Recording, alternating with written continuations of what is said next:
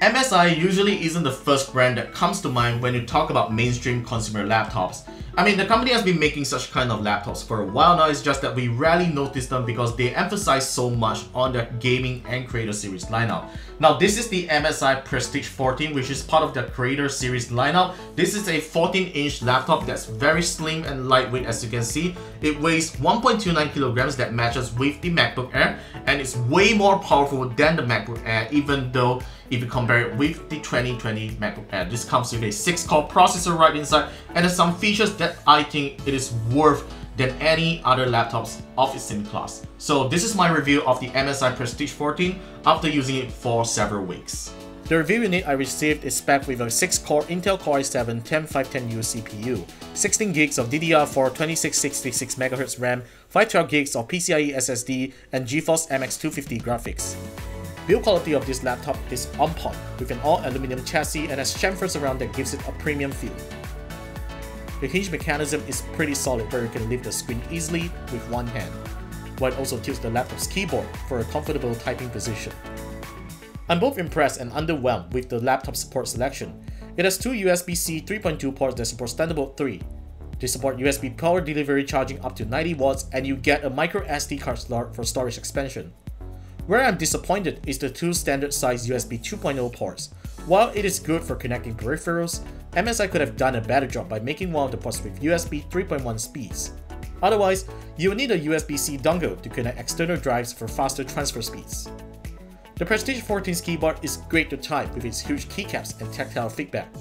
It has function keys to disable the webcam and microphone for privacy purposes. Now, this is the webcam quality of the MSI Prestige 14. As you can see, the image quality is not the best out there, nor it is the worst as well. But what I'm most impressed with it is the microphone quality. As you can hear, it doesn't capture any wind noise that's coming from my fan or my aircon. So this is a decent conference machine if you intend to use it as one.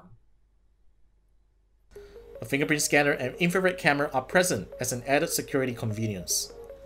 The trackpad is wide with very good tracking and palm rejection.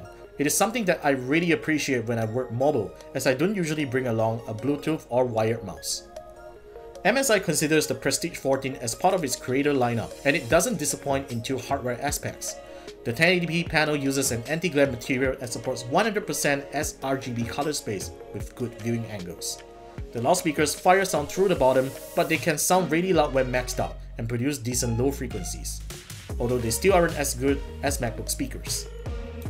Accessing the laptop's internals is very straightforward by removing a total of 7 screws. You will need to break the factory seal to remove the final screw, which will void the warranty if you break something inside.